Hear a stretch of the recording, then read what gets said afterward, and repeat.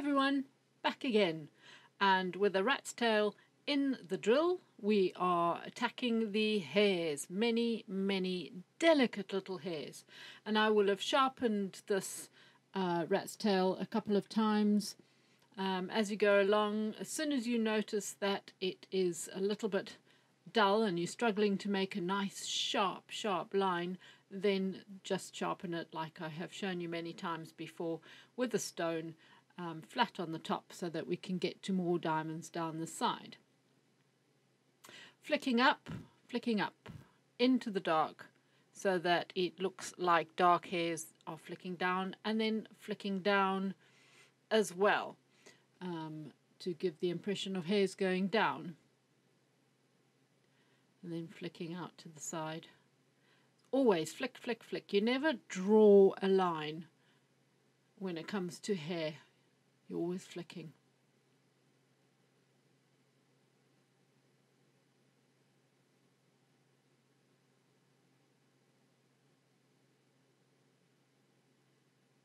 Working dry, again, I do prefer to work dry now that the surface of the glass is well and truly broken.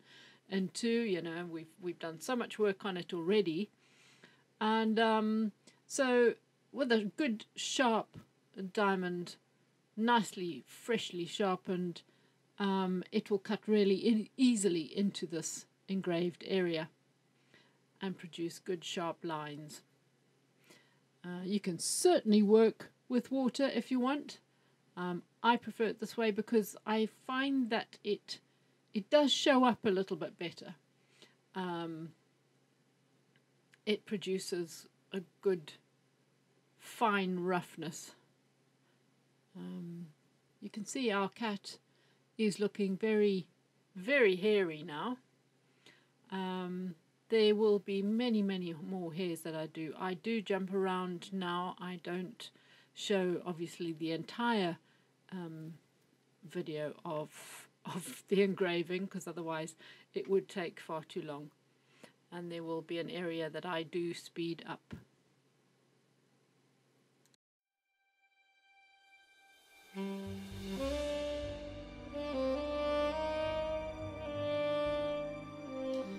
Right, I have speeded up the video slightly and put on some smooth jazz. This is my little secret fantasy, to be wined and dined in a beautiful restaurant with some soft jazz playing in the background. Sigh. Oh dear, never mind. Okay, right, many hairs.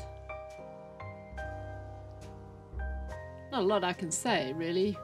Just sit back and enjoy the music.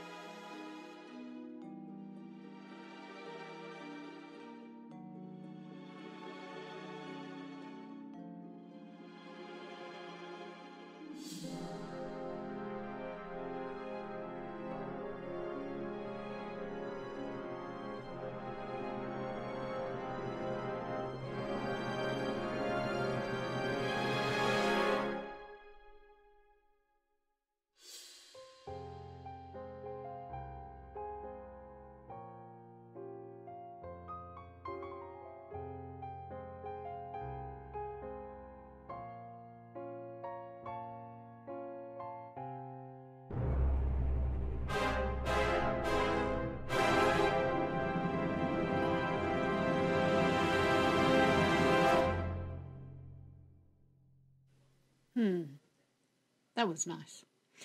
Right, I've turned the glass around as usual to get a better feel from a better angle. You don't want to be awkward with your strokes. It's nice to be able to pull it towards you, these little flicking hairs, because they're going to look more efficient and not going to wobble. If you try to draw them sideways, they can be all over the place. This is a very easy way of doing it. You can see how my thumb actually is supporting the drill. I don't often mention this. I don't know if you notice it. I don't often even think about it because I've been doing it for over 36 years. It's just second nature. And, you know, you build up your own little quirky things that you do the more you engrave. And in the end, you really don't think about it. So I've got a white Arkansas here. Blend, blend, blend. Sort of, this cat has got lots of dark and light, as you have noticed, and so the white Arkansas will soften the tone, make the areas a little darker,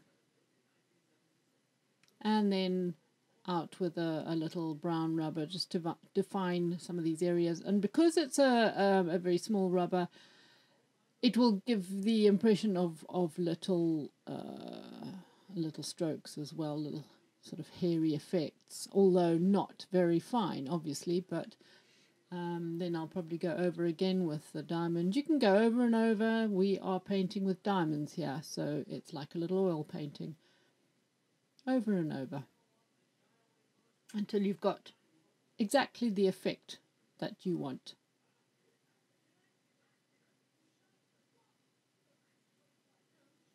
I must have gone for a tea break. Come back. Okay, I'm flattening the top of a white Arkansas with a green stone. You can use a diamond, you can use anything rough really, just you can see how flat it is at the top, because this will give it a sharp edge, and with that I'll be able to cut slightly deeper and produce little half-tone hairs a little bit more effectively.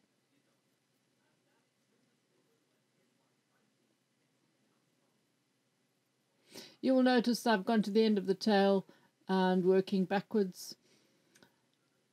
You should always do that really, but it's going to be more noticeable with this little tool because you tend to start with a blob. I've mentioned that before. You start with a blob no matter how lightly you put your white Arkansas down. So if you're working backwards, in other words, you start off with one layer and then go behind it and flick into it, and then behind that and then flick into that, you're going to be cutting into the blob, so you're not going to see the little blobs that you start off with, if you know what I mean. Sounds like a bunch of gobbledygook actually, but you know, once you get into it, you'll see what I mean.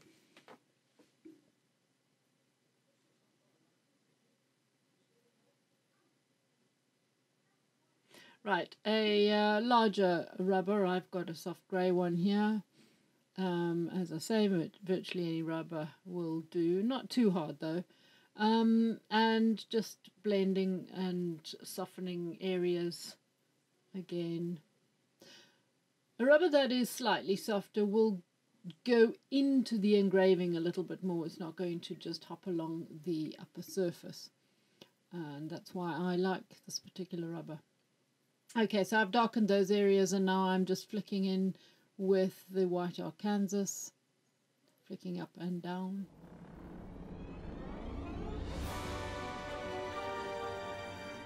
Oh, I say. That's quite dramatic. Fun though, isn't it? I thought this bit of music sounded a little bit cat-like. The previous piece was actually called The Black Cat. And what is this one called? Hold on. Happy Haunts.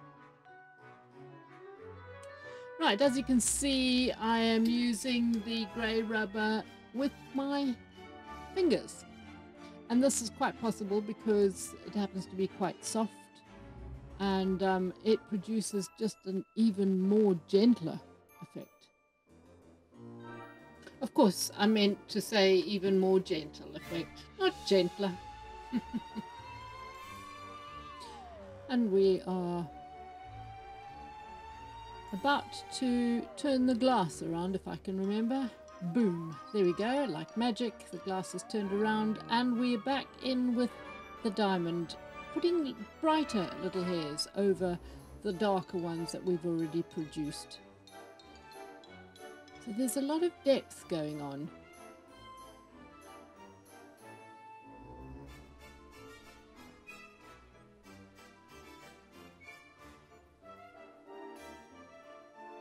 So I'm referring quite a lot to my little picture that I have chosen to copy. It's just a copyright-free photograph off the internet, and really there are billions of pictures that you can copy and adapt. I mean, the colors that I'm putting in, the layers of shading are quite different to the one in the main picture. I'm not, obviously not sticking to it religiously because I don't have to, but what you need to do is make sure you know where, or you can see where the whiskers, for example, are coming out from. And if you're not sure and you've got a little picture to refer to, that's very helpful.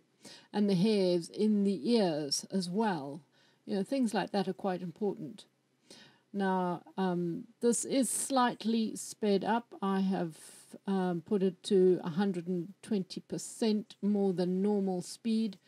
But still, when you do whiskers, do make sure you don't take too long over each one, because otherwise it'll start to wobble.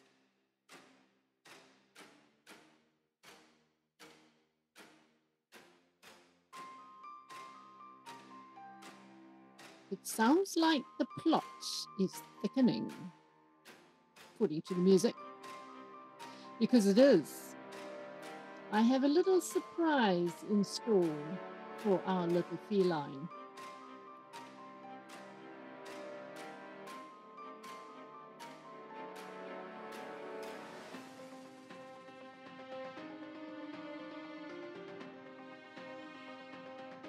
How many times have you wondered whether you could change something because you are not happy with it?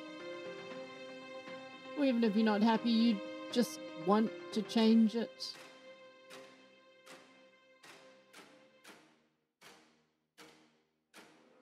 If you have messed up some lettering, for example, that can be pretty impossible to change, because it really needs to be accurate in the first place, and you don't want to be polishing out in the middle of the glass. But if it's in the middle of an engraved area and you've got depth to play with, thickness of glass to play with, then just about anything is possible. So what is about to happen, I wonder? I've signed the glass and dated it, as always. Let's see what happens next.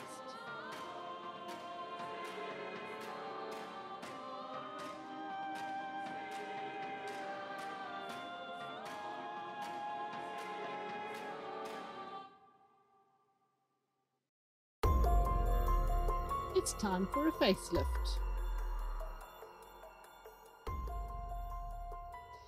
Here I have got a greenstone, which I am rather rapidly, no I'm not. This is sped up to 141% of normal speed. And I am slowly working back the area and playing with it, just to sort of level it out, darken it. I certainly don't want to put it back to clear glass, I don't need to. We've got plenty of depth to go with, and I'm just mainly roughing out a darker area. It will have hairy texture, that is perfectly all right, but it's to smooth it out a little bit in level wise. So I'm trying to get back to level the areas that were deeper, if you know what I mean. And because we're only talking of something very shallow, I haven't gone very, very deep, so I've got plenty to play with.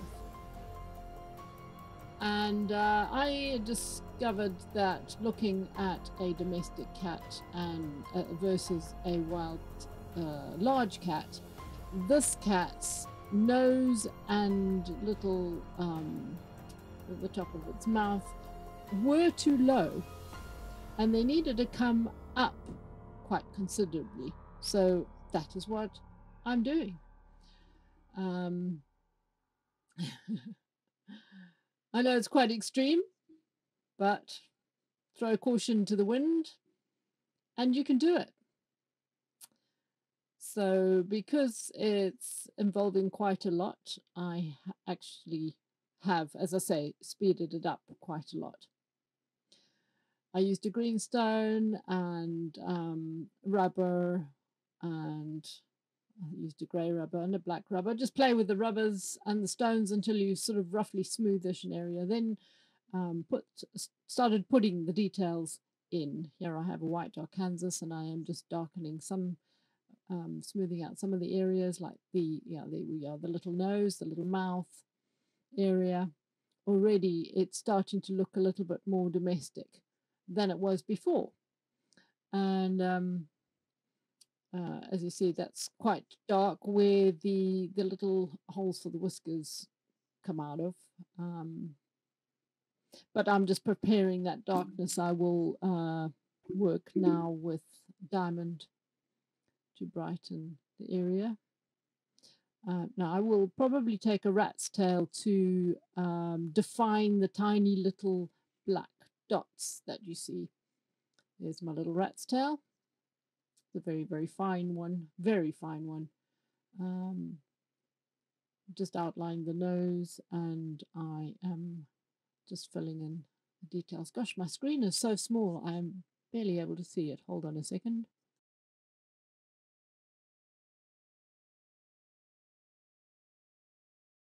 I can't begin to tell you how many panels there are in this Adobe Premiere Pro 2020 editing program. It is like a jungle.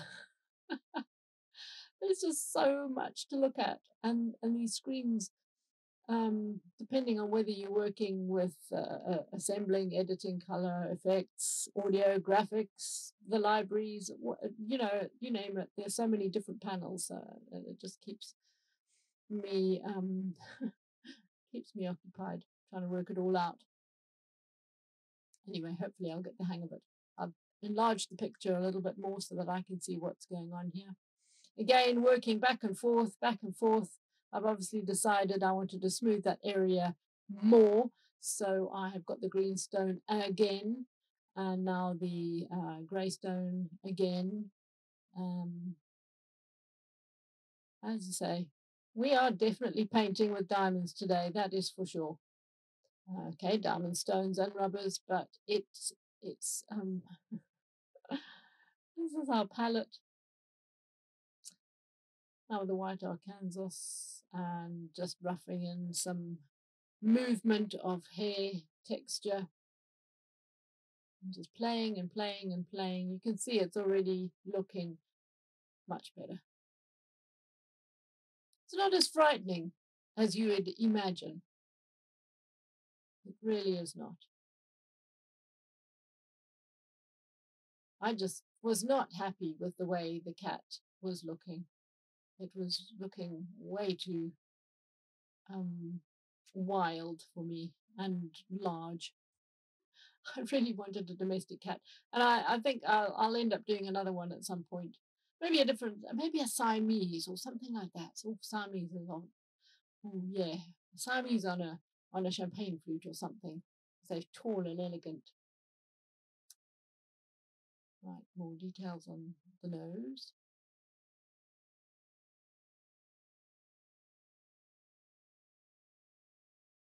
Hope this kitty does not mind the new facelift.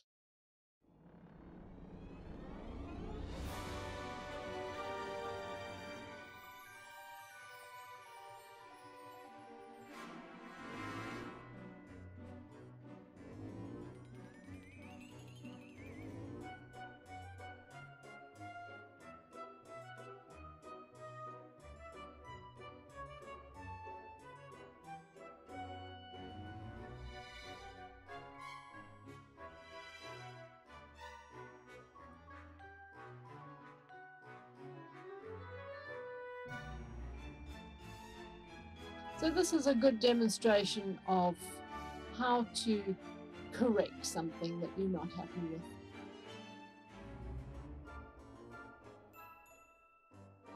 I've always been asked just exactly that.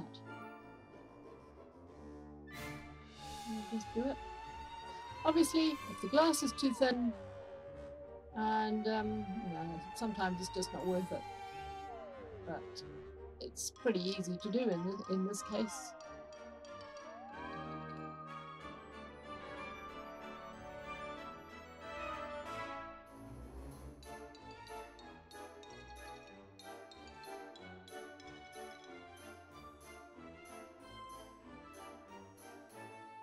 White or Kansas to half tone under the eyes there.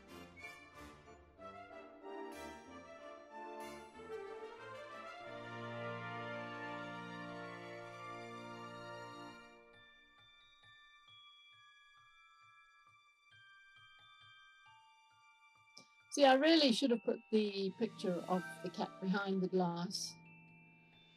That is the easiest way to trace the main details. I would have got everything in the right places to begin with if I'd done that. But it doesn't matter.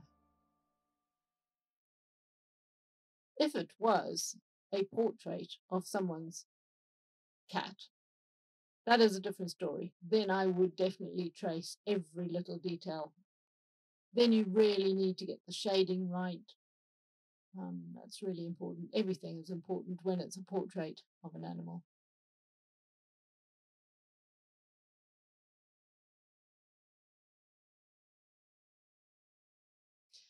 You can see in this picture that the cameraman has got down to the level of the animal. That is important as well when you are doing a portrait of someone's cat or dog or whatever. You need to be down at the same level as the cat if possible, and not certainly avoid the foreshortened pictures that my many customers send that look ever so cute in the photograph but are a nightmare on glass. Certainly I think so. I'm probably old-fashioned, but I really want a cat or a dog portrait or a horse or whatever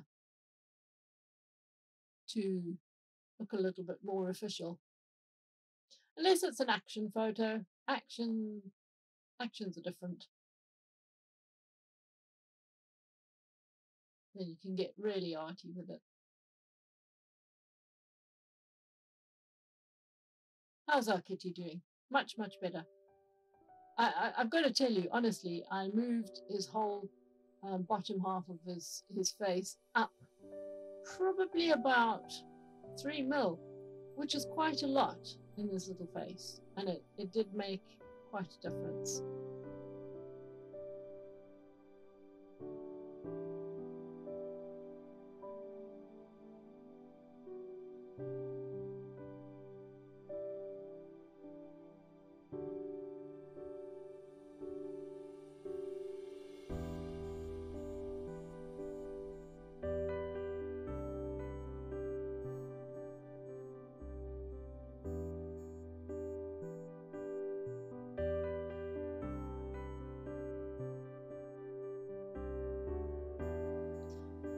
So still finishing off with the diamond. Tiny little adjustments here and there.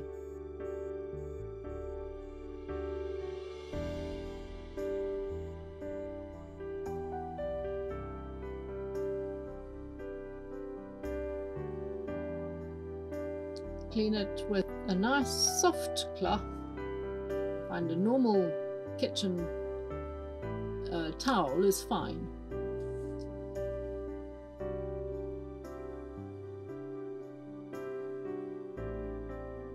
So you can hardly actually even notice that I've done anything different. It looks like the original engraving. No problem at all.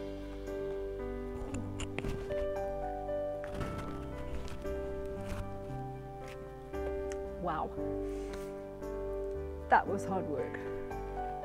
Only because I didn't really stop for a long time.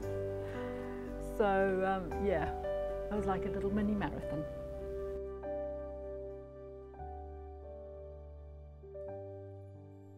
Have fun, and until next time, cheerio.